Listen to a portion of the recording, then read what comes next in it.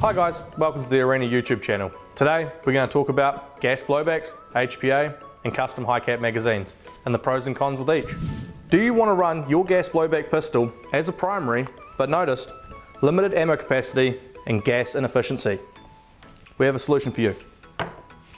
First solution I have for you is HPA tapping the magazine. This will sort out your inconsistency problems but retain your original ammo capacity. If ammo capacity is still a problem for you, here at the Arena we make custom high cap magazines. This will sort out your inefficiency with your gas and also allow you to have up to 500 rounds in now your gas blowback primary. This system's really cool, but if you don't like the length of the magazine, we also make them shorter. The same issues you have with your pistol, you also have with your gas blowback rifle. Here at the Arena, we make custom HPA high cap magazines to solve those problems. If any of these platforms interest you and you're not sure yet, come on down to the Arena. These are our rental guns, give them a try. This is an example of a cool build we've done. It's a double barrel high capper with a 1,000 round high cap magazine.